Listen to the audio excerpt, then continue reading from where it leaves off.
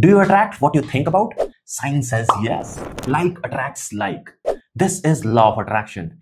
It's grounded in neuroscience. Just like these feelings are drawn to the magnet, your thoughts and emotions acts like a magnet for similar experience. But how does that work in your brain? Repetitive thoughts reinforce a neutral pathway, making your brain more likely to recognize and attract similar situations. This is your brain's reticular activating system, a filter that helps you see more of what you focus on.